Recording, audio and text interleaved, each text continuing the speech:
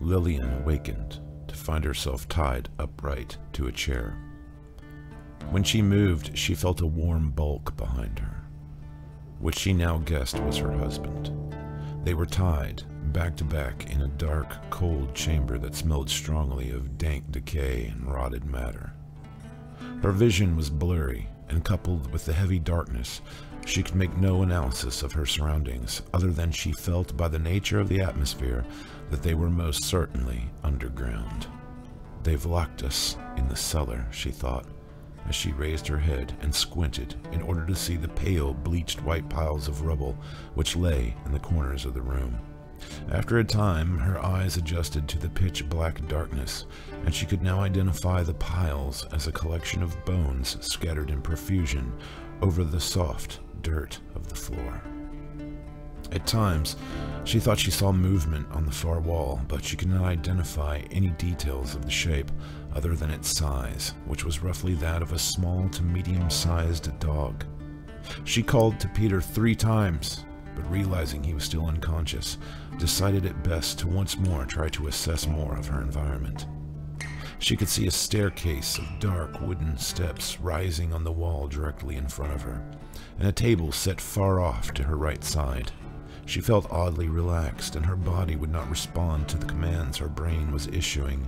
She had no memory after she had been given the wine, other than the strange image of the woman she had seen sitting on the piano bench, gazing at her as she slipped into unconsciousness. The woman had been a pale-skinned blonde in a black dress, looking at her with pity and sad concern. It had seemed as if the others had not even noticed her presence. And now, as Lillian focused on the memory, she felt certain that the woman held a certain vague familiarity. Lillian had always had a strong tolerance to drugs of any kind, a trait which Peter had always half-jokingly attributed to her long lineage of hard-drinking Irish ancestors. Only 2 years before, she had awakened in the middle of a dental surgery when the anesthesia had worn off prematurely, and the orthodontist had, in a panic, administered another dose double of what he would normally use for a man twice Lillian's size in order to sedate her once more.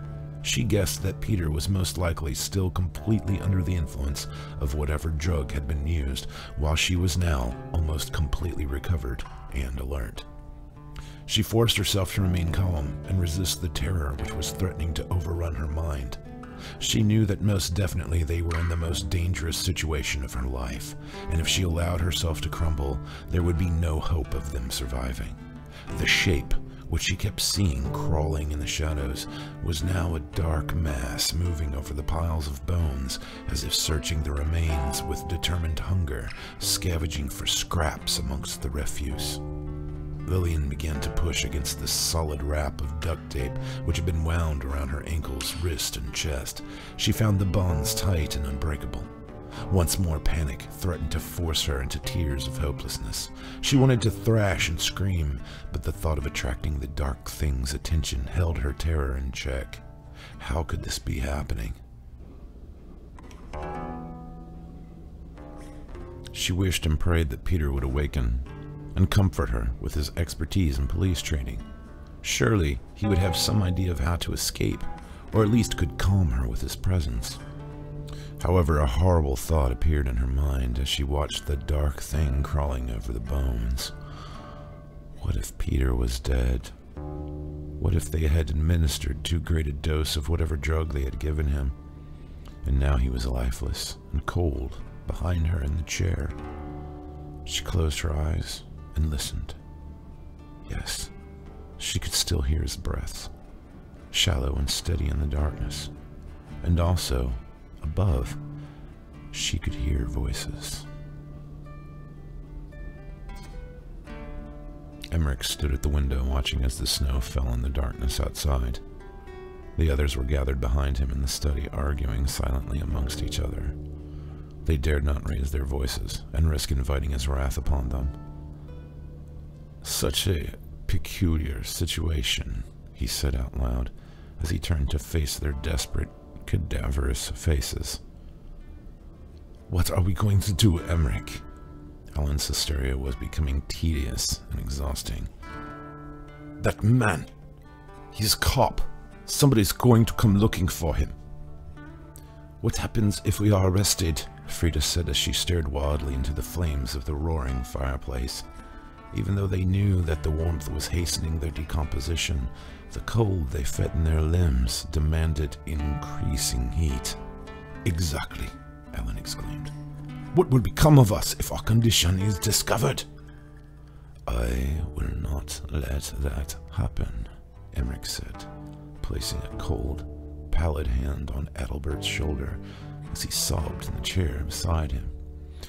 You have a plan then, Meryl, ever the faithful one said, with hope shining in her dry, milky eyes. Let us just go. Let's flee somewhere safe. We can just kill the cop and the bitch and get out of here. Darius had always been more than willing to murder and flee. Oh, my dear ones, Emmerich said, smiling with blue, bloodless lips. Where could we go and not be noticed? I fear that our game is at an end. Their eyes widened with fear as they saw him withdraw the loaded pistol. Their bodies were now stiff and without reaction, but Alan and Frida still tried to rise as they saw the shot Emmerich fired into Adalbert's temple. Emmerich raised his free hand and with a simple exertion of his will, held them in their place. Quickly, he fired off single shots into their heads, and soon was alone with only the sound of the crackling fire. Do not fear, my friends, he said, to their still bodies and watching lifeless eyes. I will bring you back when all is well, but for now, you are safer with me than in these rotting shells. Emmerich calmly walked to the portrait which hung on the wall and carefully took it down to view the safe hidden behind. He turned the dial slowly and was just reaching for the latch when he heard a sound in the distance. He stopped and turned his head, listening carefully as the clear ring of sirens howled outside the window. He turned and, stepping over Frida's body, stared out into the night where he could see flashes of blue and red light appearing on the other side of the yard gate. Instantly he whirled and rushed back to the safe, only to stop frozen in his place by what he saw. The safe door was already open, and the compartment within was already empty. He glanced around the room in confusion as he looked at the corpses for some change in their position, but all still lay motionless where they had been slain. As realization dawned on him with growing, vengeful rage, he shouted, Petra! Petra! You whore! You cannot stop me! I'll catch you again, you dirty slut! But when I do, you will never know a moment's peace. For the rest of eternity. As he stood shaking his fists at the silence of the room, he heard laughter echoing from the hallway. The dark thing had crossed behind Lillian out of her vision. She imagined it crawling slowly towards Peter and felt terror at the thought of it sitting hunched at his feet like an unfed pet sniffing at a morsel. She called Peter's name twice more and rocked in the creaking wooden chair in another attempt to awaken him, but only silence followed. She felt warm tears streaking down her cheeks and bit her lip as she resisted yet another scream. It was then in the silence that she heard a clicking and a long groan as light shone down the steps from the upstairs. She waited to hear footsteps, but there were none. Even as she saw the dim form moving down the steps, there was no sound to complement the movement. As the figure arrived at the bottom of the stairs, she could see the vague outline of a small female form as it came closer, with long pale arms, barely visible in the dim light from above. In a moment, the figure stood before her, and she detected a light, flowery scent mixed with that of cigarettes. Gathering her courage, she stared directly at the form and forced herself to sound stern and calm as she said, If you let us go, I promise we will not say a word. The figure stood still only a meter from her feet, and Lillian thought she could see a hint of golden hair enshrouding the woman's face. Now she was sure that it was a woman she had seen sitting on the bench upstairs. Lillian's blood froze to ice within her veins as she saw the glint of a long knife in the hands of the stranger. She watched as the woman approached and, leaning over her, slid the knife delicately between the flesh of her arm and the tape which bound her to the wooden arm of the chair. In one quick movement, the blade cut through the gray adhesive fabric as the woman whispered in her ear, "Dietrich sent me to help you." She spoke with a soft, lovely voice in English, with a trace of a German accent. Lillian let forth a startled laugh of pure relief and joy as the woman cut her free. "Oh, dear Lord, thank you," she whispered back as her legs were unbound and she stood stiff and wobbly from long hours without movement. "We must be quick," the woman said as she handed the knife to Lillian. "Cut your husband free." Lillian did as she was instructed and took only a moment to feel Peter's pulse and shake him, but he still did not respond. "You will have to carry him," the woman said as she handed another object to Lillian. For a brief instant their hands met, and Lillian felt the woman's icy cold touch and shuddered. As Lillian examined the object, she realized that it was Peter's revolver. Lillian looked up, and for the first time her eyes met those of the woman, and she stood petrified as she finally recognized the face which peered at her from beneath the blonde hair in the darkness of the cellar. She had seen those same large, sad eyes staring out from an old black and white photo on the back of a book in her sister's bedroom as a young girl. Lillian realized that she was standing face to face with none other than Petra Strauss. I know you. I mean, I've seen your... There is no time, Petra interrupted. You must do exactly as I say. Take your husband and help him up the stairs. If you see the blonde man, when you met at the gate, you must shoot him in the head as many times as you can. You cannot hesitate even for an instant, or he will kill you both. The police are outside the wall right now, and they will be coming up to the gate in moments. You just have to make it to the front door. Do you understand? Yes, but how can you? Petra placed one cold finger on Lillian's lips to silence her. Then, turning, she walked to the foot of the stairs and, gazing up into the light, gestured for them to follow. Lillian lifted Peter's arm over her shoulder, and to her joy, he groaned and began to look up, as if from the depths of a deep trance. He tried to speak, but could formulate no words with his unresponsive tongue. "Quiet, Peter. You have to stand and help me," she whispered in his ear with terrified urgency. His eyes were closed and his weight ponderous and awkward, but she managed to support his bulk enough to half drag him to the steps and begin the ascent. She took one last look at the cellar to see if there was any sign of the dark thing which had so frightened her, but it appeared to be gone or hiding. She looked up and saw the woman gazing at her from a few steps up. "There was something down here with us," Lillian said, as she began to pull Peter groggily up the steps one by one. "Yes, I know," Petra said distantly. "What was it?" Lillian said, stopping for a moment as Petra fixed her with her gaze. "I could not explain, even if we had time," she answered before turning and climbing to the top of the steps. "Hurry, before he comes and catches you." After succeeding in reaching the top, Lillian paused and leaned Peter against the wall as she tried to recover her strength. It was then that Petra whirled and hissed, "Here he comes! Get ready!" Lillian's hands were shaking as she crouched behind the wall behind the cellar door in the dining room. She glanced to where Petra had just been standing, but the woman had vanished. Lillian heard solid, heavy footsteps across the wooden floor and carefully removed the safety and cocked the hammer on the pistol. Peter was slumped against the wall, barely able to support himself.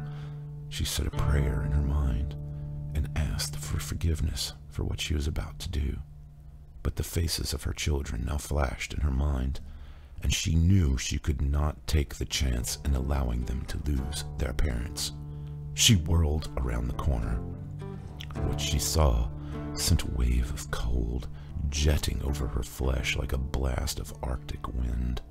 Her mouth went completely dry, as time seemed to stop.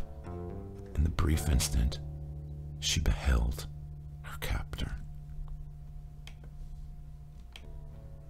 His eyes were sunken and milky, within hollow dark sockets, and a bluish-white face on which the skin seemed to be sagging unnaturally. His hair was a limp, stringy blonde mess, which now hung over his forehead in filthy, tangled clumps. His bony, clawed hand held an old German pistol. He was raising it as his mouth sneered into a vicious grimace of stained yellow teeth. As Lillian looked into his eyes and saw a bottomless well of seething hatred and emptiness, she found that, despite her previous reservations towards killing, she wanted more than anything, as if by some deep natural impulse, to destroy the creature where it stood. She pulled the trigger, and a shot cracked from the barrel, followed by 5 more, and she felt a sense of elation as the rotted thing's head was blasted into pulp. She heard a crash in the other room, and she watched as police SFOs appeared at the doorway with drawn weapons. One called out for her to drop the pistol, which she did, as tears began to run from her eyes, and she wept into her hands. The officer immediately recognized her and rushed to her side as paramedics entered and began checking Peter. The officer guided her to a chair as others swarmed the house and began their search. "Mrs. White, are you injured?" a young female paramedic said as she examined her eyes with a penlight. Lillian looked up and grabbed the woman's arm with a steel grip. "Get us out of this fucking place now!"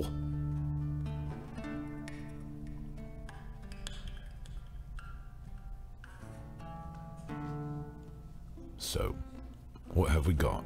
Inspector Lebrun asked as he stepped from his car to see Lillian and Peter White being walked from the house to the yellow ambulance. Officer James raised the visor of his helmet and looked at the inspector with a troubled expression. 7 bodies, sir.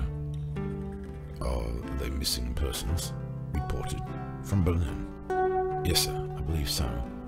But we have a bit of an issue. What's that then? Sir, all these people are in an advanced state of decomposition. Even the man that Lillian White apparently shot appears to have already been dead for weeks. That doesn't make any sense. How could the Whites have been taken hostage if everyone here is already dead? There's more, sir. 6 of the corpses appear to have been shot recently. By Lillian? No, sir. They were shot by a .22 caliber round, probably fired from the Ruger we found in the hands of the body, shot by Mrs. White. The thing is, the gun was apparently fired recently. We won't know the details until forensics gets a better look. So, you think that Lillian shot 6 corpses with the Ruger, and then shot another corpse with her husband's .38? Inspector Lebrun was beginning to get the very strange, disorienting feeling of having stumbled into an enigma. No, sir. By all appearances, the Whites were tied up in the cellar until very recently. From the looks of things, they were bound in duct tape. We're not even really sure how they got loose. Lillian is in no state to speak of it, and Peter's still drugged. We think they were given GHB, but the lab will have to confirm it. None of this makes any sense at all. Haida Dur was among the corpses, correct? Yes, we believe one of the bodies is hers. Haida Dur just arrived here a few days ago. There's still more, sir. Oh, sweet Lord, what? The cellar is filled with bones that must have been here for many years. We've already counted something like 20 skulls. What the hell is going on here, James? We don't know. It had been 3 days since Dietrich had crawled from his snowbound apartment building and finally made his way to headquarters for his first briefing on what had happened in England. For the first few hours of that morning, he had almost managed to convince himself that Petra had been a hallucination evoked by the unrelenting torment of his alcohol abuse and subsequent withdrawal. However, as he sat listening to the statements made by the London police, he had been forced into the powerful realization that everything which had occurred was due to the influence of the dead woman's spirit. He had listened to the statements made by Peter and Lillian and immediately noticed the stunning gaps of what he knew had to be information they had withheld. The London squad was baffled by what they had found at the house in Surrey, and Dietrich had been told that he was to travel to Britain and affirm that these were the missing persons involved in his case. He was lightly reprimanded for involving Peter White without authorization, but requesting information from another European department was far from unheard of, and it was understood that Dietrich had not been responsible for the detective and his wife involving themselves as they had. Whatever the sedation caused by his interaction with Petra had long since worn off, and Dietrich had found himself edgy and nervous for all of the hours leading up to his journey. Now free to go where he may, he had found the temptation to drink looming around every corner of the city. He had distracted himself writing reports and puffing away on his grandfather's pipe, but at every free moment his mind turned to alcohol. Before leaving, he had visited a physician whom he had confessed his condition, and the doctor had suggested he enter a rehabilitation program. Dietrich had explained that he would take this into strong consideration, but at the moment he was neck-deep in an important case and required some means of soothing his nerves. The doctor had reluctantly prescribed him Valium with the explicit directions that he only use the pills so that he could sleep, and be extremely cautious as to the amount he took. Dietrich had thanked the doctor after explaining that the last thing he wanted was to become addicted to yet another substance or risk an accidental overdose. Dietrich arrived in London and soon found the white suburban cottage nestled behind a rusted iron fence on a narrow street of like houses. He had exited the cab and was halted at the gate by 3 barking Yorkshire terriers that seemed intent on holding him at bay with a vicious barrage of high-pitched barks and growls as they bounded in the snowdrifts like wild rabbits. He saw the front door open, and there stood Peter in a blue robe, black socks and slippers, holding a cup of coffee in one hand and a cigarette in the other. Dietrich had been told that he had taken a leave of absence to recover from his misadventure and spend some time with his family. Knowing Peter as he did, Dietrich guessed that this meant that his old friend was seldom properly dressed and rarely leaving the house. Peter called off the pack of Yorkies and waved Dietrich onward. Dietrich entered through the creaking gate and was soon surrounded as the dogs turned back from the doorstep and began anxiously sniffing at his ankles as he approached. As he climbed the steps and entered, they followed, eyeing him suspiciously the entire time. He stomped the snow from his shoes and placed his coat on a peg by the door as he walked into the small, cluttered living room. Football was on the television, and the house smelled of coffee and bacon as he followed Peter into the kitchen. Lillian was seated at the table, feeding the baby in his high chair, as Peter's daughter sat with her head bobbing to music which played through her headphones as she ate. "There's the man now," Lillian said with mock disgust. "We've been expecting you, Mr. Habendroth." Dietrich gazed at her with no small amount of shame as he sat down. "Lily," Peter said with weariness as he ran his hand over his balding head, "we've gone over this now far too many times. You cannot blame Dieter for what happened." "Oh, can't I?" she said, not taking her eyes from Dietrich's. "We were the ones who went tromping around the countryside with no idea what we were getting ourselves into." He could have mentioned that there was a damn cult of psychopaths hiding out in the house when he asked you to investigate. Her voice was stern as she held up another spoonful of mush for the baby, who was smiling with a food-smeared face at Dietrich. "Lillian, I did not know," Dietrich began, before she cut him short with a wave of the spoon. "I know you had no idea. I don't blame you, Dieter. We were fools, but have you been to the morgue?" He nodded grimly. "Those were your missing persons, weren't they?" "Yes, and the man you shot was the one who had tried to kill me in Berlin." And he still had the wounds from when you shot him. Her eyes were intense and burning with excitement. Peter said, silently listening, his eyes studying Diedrich with the trained faculty of an experienced policeman. Diedrich had spent the entire trip to England trying to devise exactly what he was going to tell his two friends.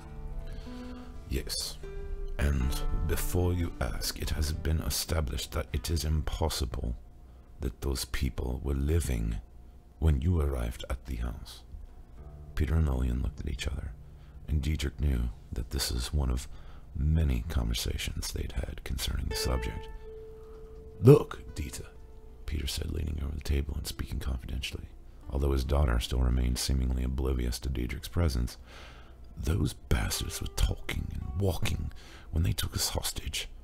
I don't know what the hell is going on, but you damn well better not be here to tell me that we're crazy. Diedrich looked at him thoughtfully, and just as he was beginning to wish that the couple was not so angry at him, he saw them visibly begin to relax, as if by some effect of his desire. Far from it, he answered, as he placed his hand on Peter's, and saw the warmth shine in his friend's eyes. I am well aware that there were a great many strange things which had occurred to which I am ashamed to ever have involved you to. If any harm had befallen you, then I would never have forgiven myself. You are both two of the bravest people I have ever known, and I thank God that you are both here with me now. I don't know that I can explain what happened, as I do not fully understand it myself, but I know for a fact that everything you told me is true, and none of it was imagined. I can only say for certain that you put an end to one of the foulest men to have ever walked this planet. If you truly believe us then, Dieter, then tell me something, Lillian said as she locked his eyes with her own. Anything, he answered, as her stare bored into the core of his mind. Tell me why the ghost of Petra Strauss rescued us from that cellar.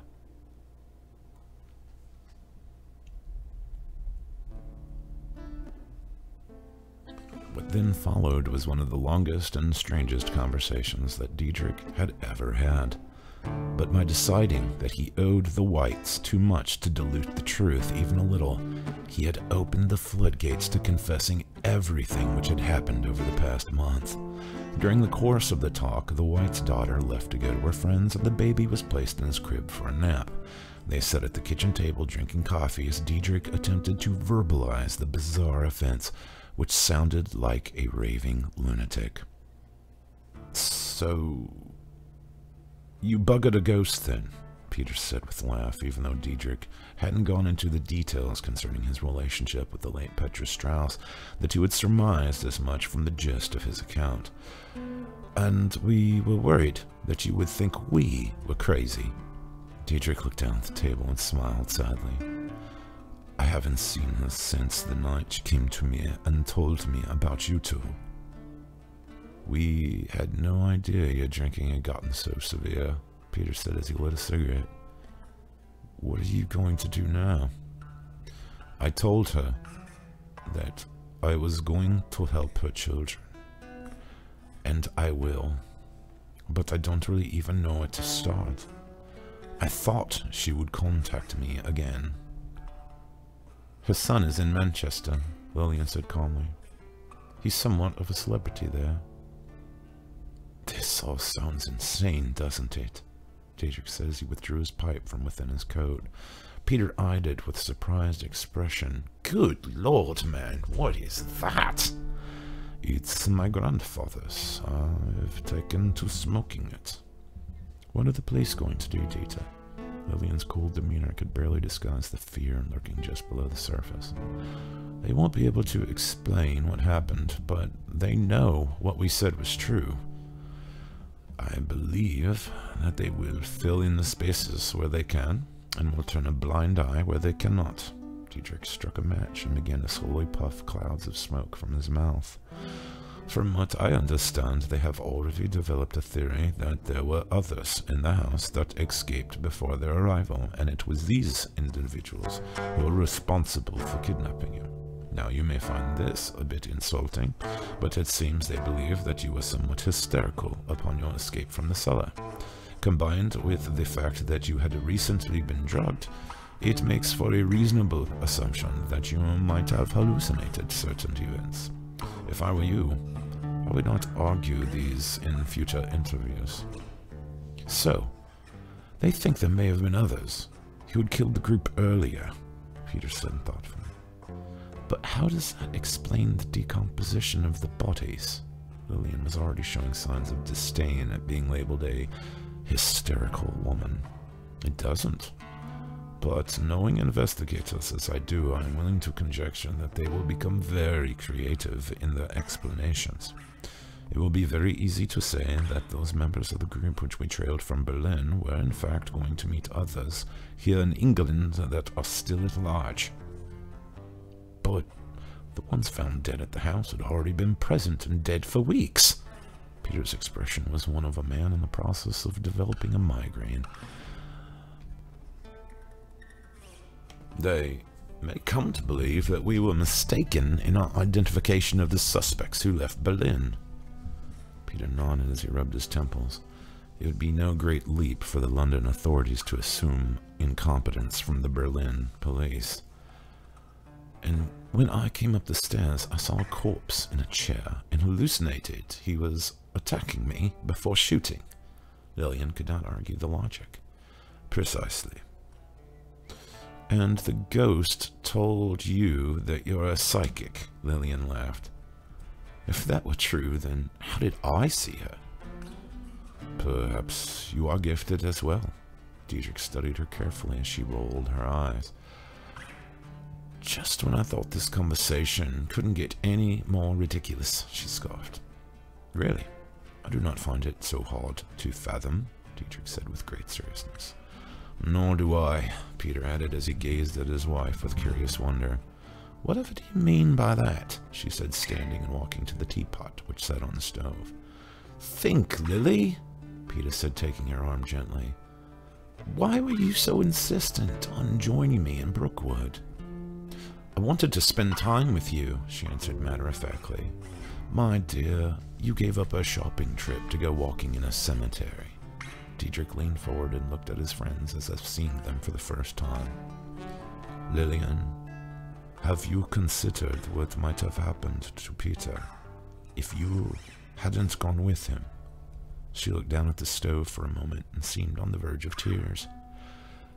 I haven't stopped thinking about it since we left. But it was hardly a psychic premonition. I just felt like I wanted to be with him. The idea sounded like fun, to be honest. We haven't had an adventure in years. Well, we certainly got that, Peter sighed.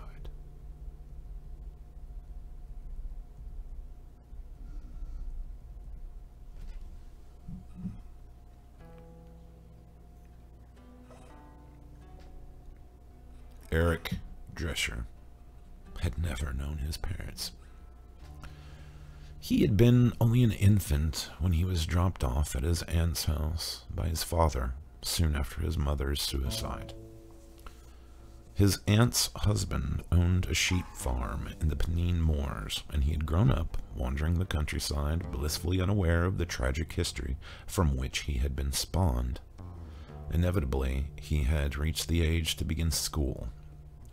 He had begun to hear the rumors, and the rumors had all been proven true. The distance between himself and his schoolmates had begun almost immediately. He was precocious and had begun to write and read at a rate that far exceeded the abilities of other children. He was shy and introverted, which had only added to his alienation as he began to compose and draw, while others his age were still learning their alphabet. His sister had virtually none of the same problems as him. She was beautiful and socially accepted by all the other children.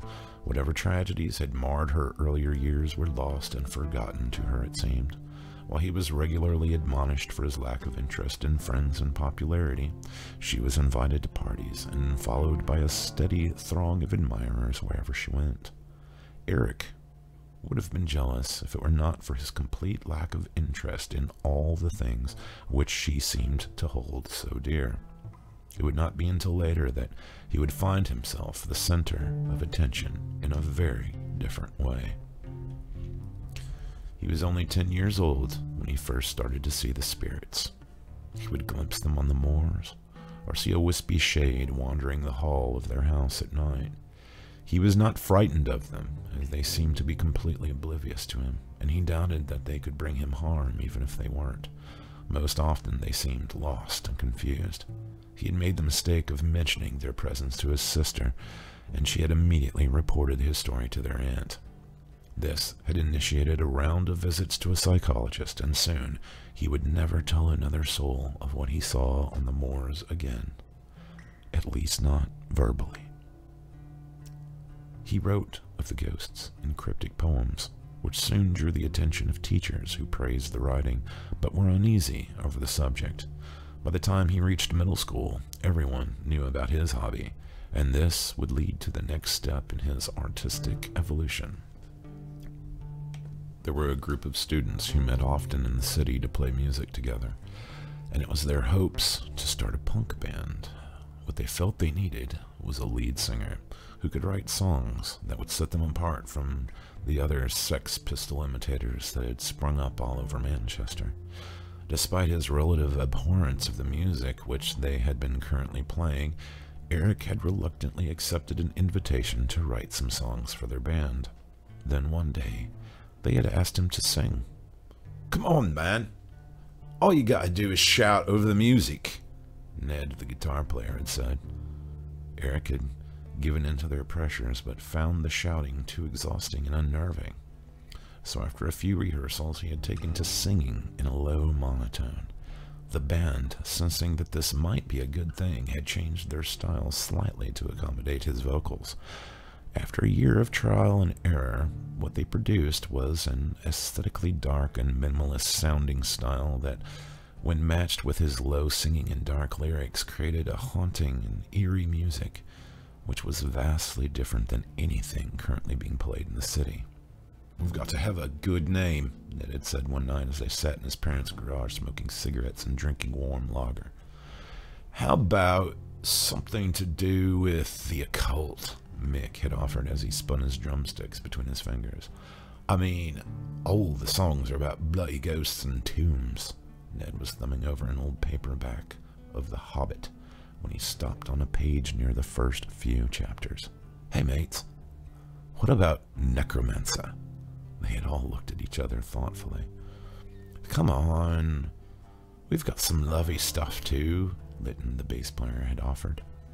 "Shorten it," Eric said as he wrote on his notebook. "Not Necromancer, but Necromance." "Yeah, like a combination of necromancy and romance. Bloody brilliant," Ned smiled with triumph. When the group first began playing parties, and eventually on the Manchester club scene, they were thereafter known as Necromance, and to their amazement, they were immediately a hit. They shunned the ragged metal-studded look of the other bands and instead opted for a dark, well-dressed style which soon became a fad favored by their fans. In 3 years, they signed their first record deal, and soon, Necromance was being heard all over England, and eventually Europe. Much to Eric's shock and inner turmoil, he had become a celebrity, and with this new career came another fringe benefit which he had not foreseen: drugs. He and the other members of the band had begun experimenting while they were still playing clubs, but with the release of their first album, A Tale of Woe, access to substances had become easy and cheap. First had come marijuana, then had come pills, and finally some cocaine and heroin.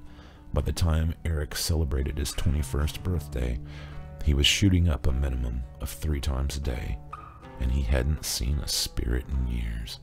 It was now, as he watched his bandmates reveling in the spoils of their success, that he had begun brooding over the shadows of his past. It had not escaped media attention that he was the offspring of the famous Petra Strauss and Emmerich Drescher. There had been entire articles written comparing his lyrics to their poetry, and now he was left with the overwhelming sense that he was caught in the current of some cold river of fate's intention. He despised the attention he received and found himself increasingly reclusive in his personal life. While on tour, he would lock himself away in his hotel room while the others indulged in all-night parties. He would lay in bed, drugged and only semi-lucid as his thoughts went further and further down into a very dark place. To a junkie, overdose is always a looming possibility. Even the most cautious and knowledgeable heroin addict can acquire a particularly pure and potent patch without knowing. Eric had become acutely aware of just how easy it would be to let himself slip away. One night while playing in London, he had received a message that his father had died. Through all the years of his success and popularity, he had never even received as much as a letter or phone call from the man who had donated such a substantial amount of his DNA to Eric's physiology. That night, he had felt nothing in regard to that man's demise, but alone in his room, he had begun to brood over all the things he had learned about his parents' relationship. He had always hated his mother for her selfish decision to end her own pain and leave her innocent children behind as victims to be ravaged by a callous world.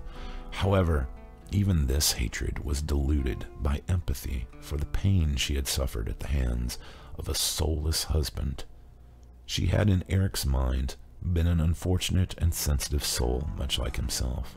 But for his father, there was nothing but contempt. Emmerich Drescher had been an obscene and soulless monster who had no more regard for his own offspring than for a dog he no longer wished to care for. So why did Eric feel a loss at his death? Perhaps it was only that now he could never tell that evil bastard of the devastation he had wrought in the lives of his family. Or maybe it was the secret inner longing of every child that maybe somewhere in his father's heart there had been some remorse for what he had done. Maybe a foolish child's dream that his father was in fact a man, and that somewhere within him he had loved his only son.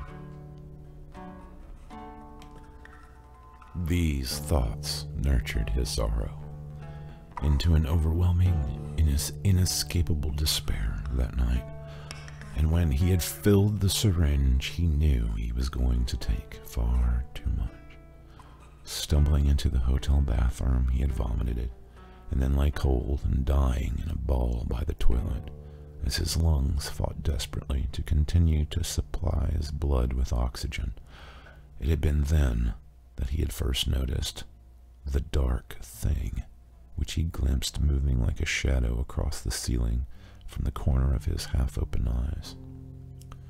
It made a sound like the rustling of cloth being dragged over the tile.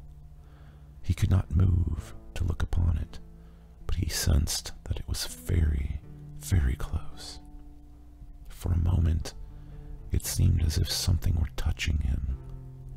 He felt a light push against his shoulder, and then a weight over his back as something bristly and sharp like needles brushed against his cheek.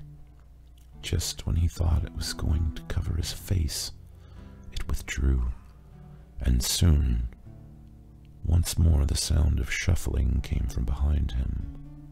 The shadow was crossing over the ceiling, and he had the impression that it was moving behind the opaque glass shower door around the bath.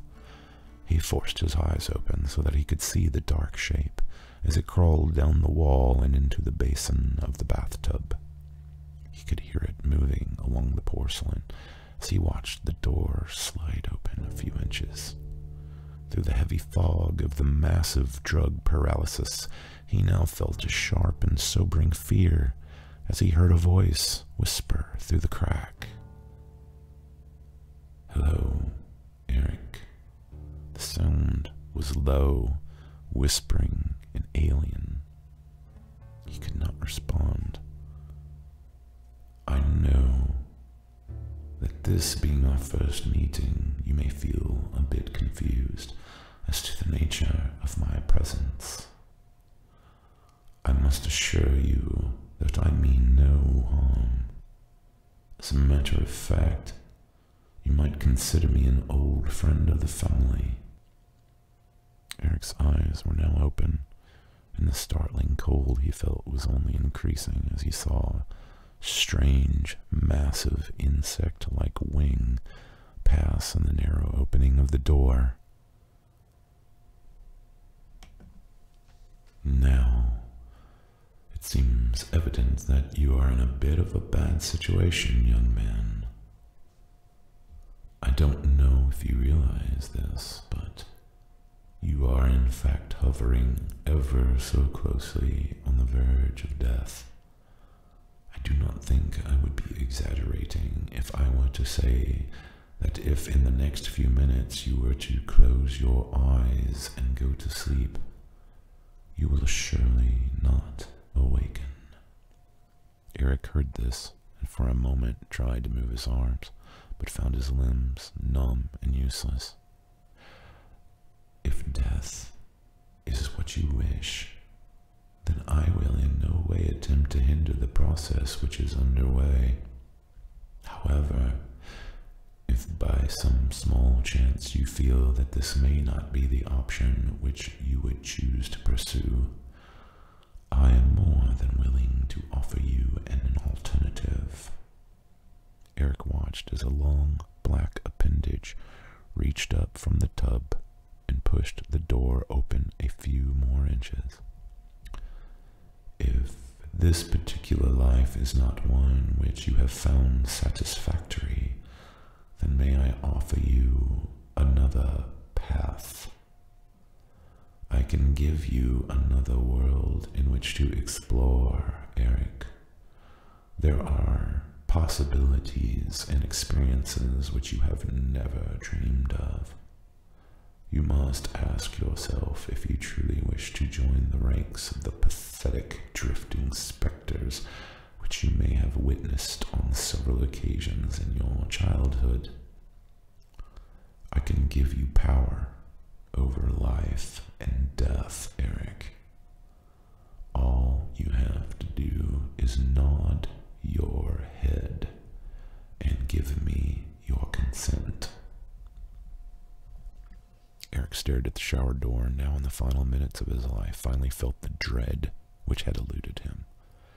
He gazed into the darkness of the void, and the thought of dying at last did not seem some sweet release, but instead a frightening and endless nightmare.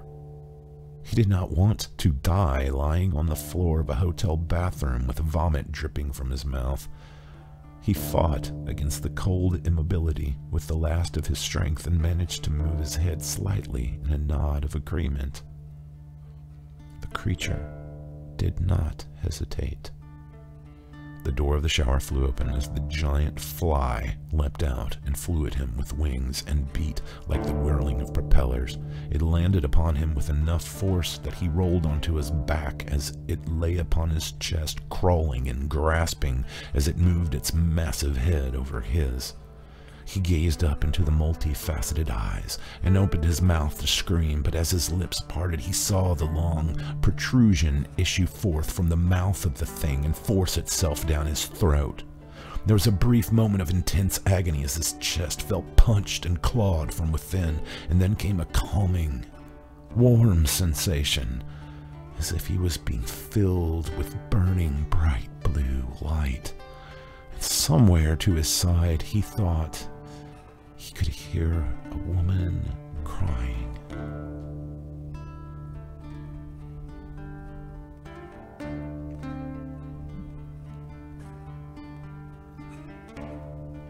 Diedrich walked through the lobby of the hotel with a sudden sense of urgency.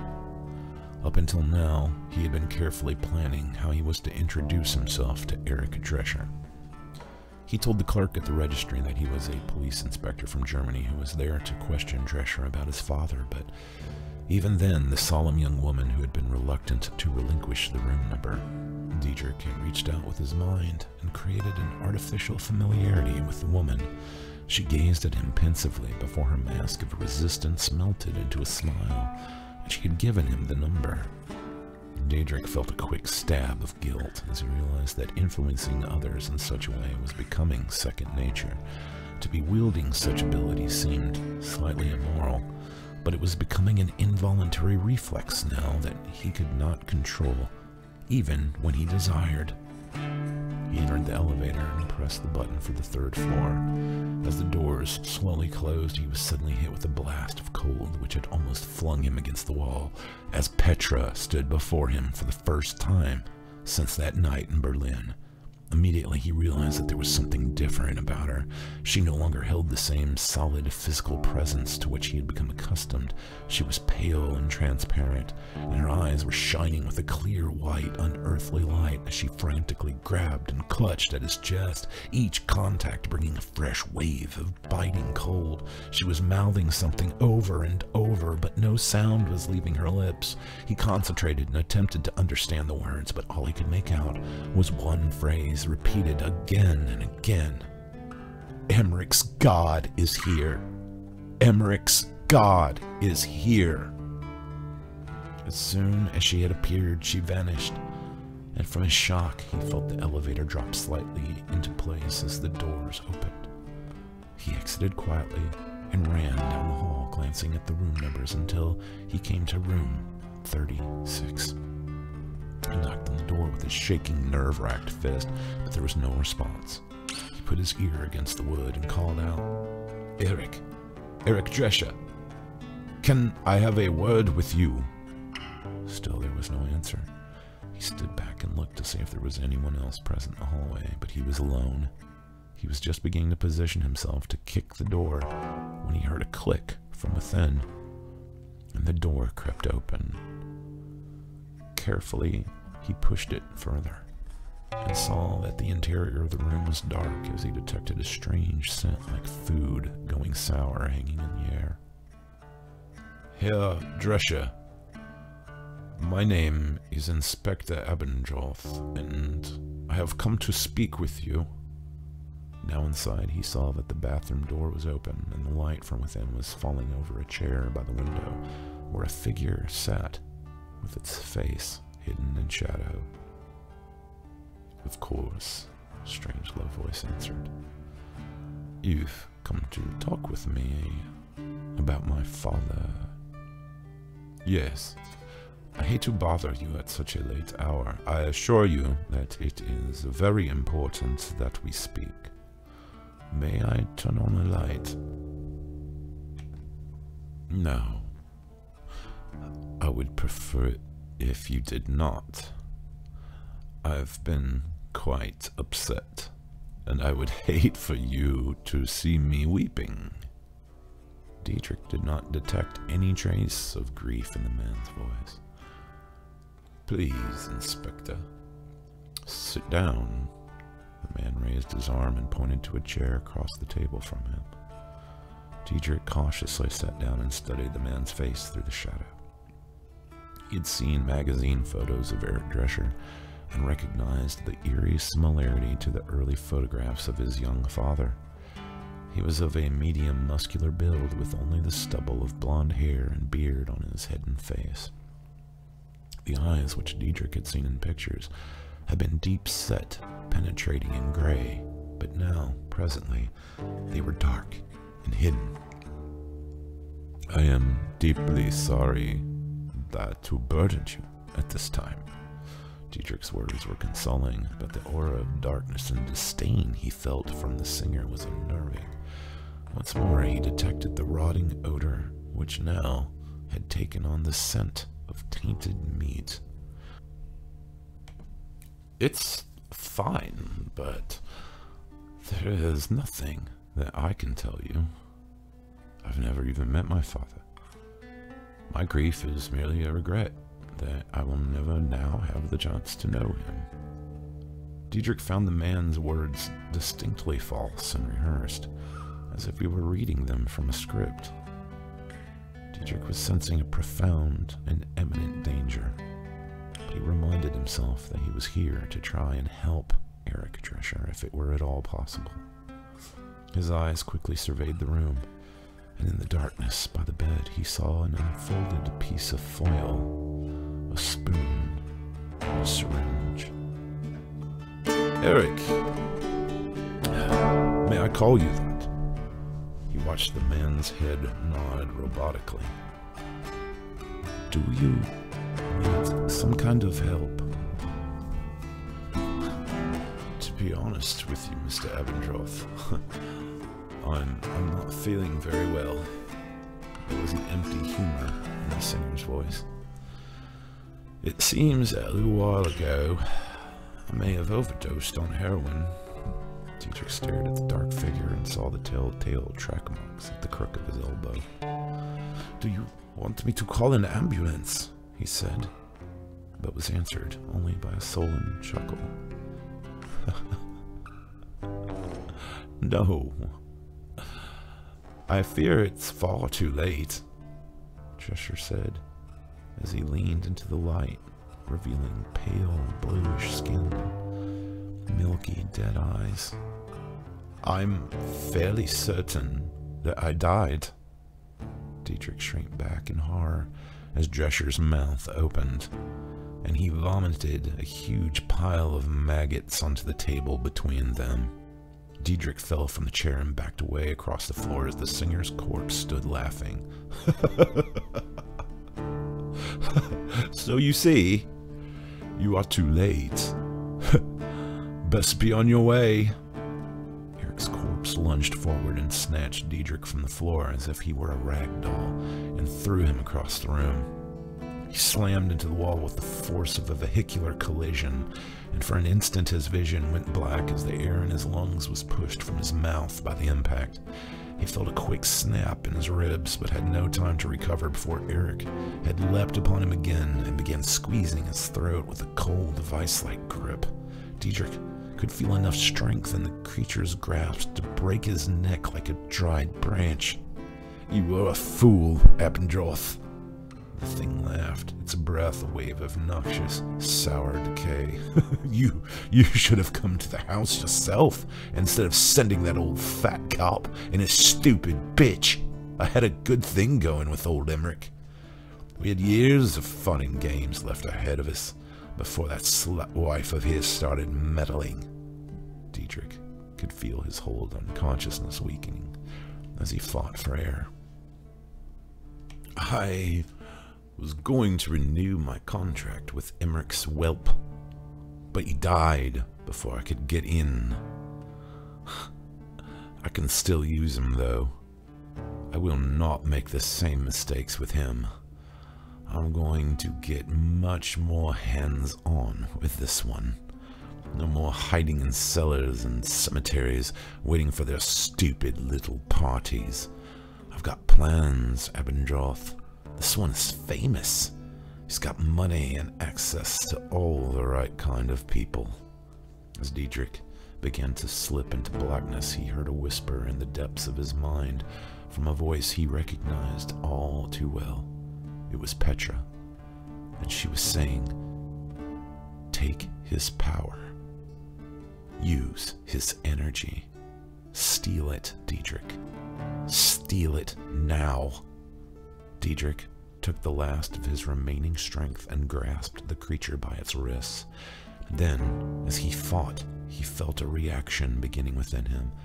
It began as an impulse as basic as swimming for the surface of a pool after one had dived too deep. He was fighting and struggling for the surface, and at the surface there was a clear blue light. At that moment, it felt as if he had broken through a frail glass wall. There was a rush of warmth and buzzing electrical energy which was vibrating in his hands and spreading down through the nerves in his arms. When it reached his chest, the grip on his throat slackened, and that was when he felt the creature try to back away. He opened his eyes and gazed into those of Eric's corpse, and there he saw, with a sense of triumph, a startled expression of shock and fear. Dietrich held Eric's arms and with a savage and angry glee began to siphon every drop of energy that he could from the possessed cadaver. It was fighting and pulling to get away, but Dietrich's body was now coursing with pure energy. Then, as if he had drained every last molecule of power from within the vessel, Eric fell limp and lifeless to the floor. Dietrich stood awash in exultation. He felt invincible and capable of obliterating the walls of the room with bursts of raw force. Even now, with this divine euphoria, there was another sensation gradually taking hold. Within him, he began to feel the yearning and the hunger for obscenity and death which had emanated from the creature. His mind was filled with visions of decomposing bodies and twisted, insane defilements. He staggered across the room and out the doors onto the balcony, where he leaned over the edge of the railing and gazed at the city below. For a moment, he felt a bleak impulse to fling himself over the edge, but instead, he opened his mouth and screamed. In place of some cry of terror, he watched as a cloud of thousands of black, buzzing insects exploded from his lips and swarmed upward into the dark night sky. He felt exhausted and sick. Gathering himself, he stood and stumbled back through the room past Eric Drescher's corpse. In the hallway, hotel security was emerging from the elevator, and as the two men approached, he pushed outward with his mind. At first their eyes had locked on him, but now their stares had become glassy as they rushed past him, oblivious to his presence. He entered the elevator before the doors could close and breathed heavy, difficult breaths as he tried to collect himself. In the lobby, he forced himself to walk calmly past the clerk as he carefully erased himself from her memory.